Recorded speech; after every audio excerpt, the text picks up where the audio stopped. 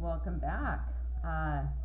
So right here we have, this is for our mixed media. This is a surface that is good to work on, cardboard.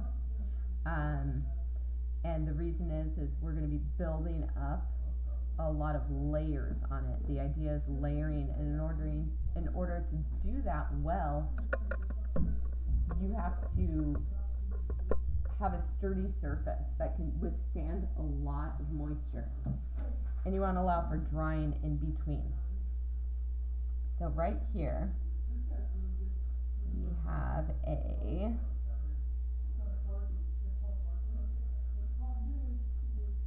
piece of board, okay, and I've covered it with glue. I did a really thin layer of glue, like just I squeezed it like this and just did it like a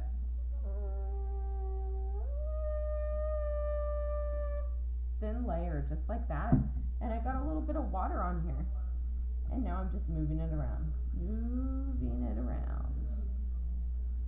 Okay, next thing I'm going to do is I'm going to add a paper to it.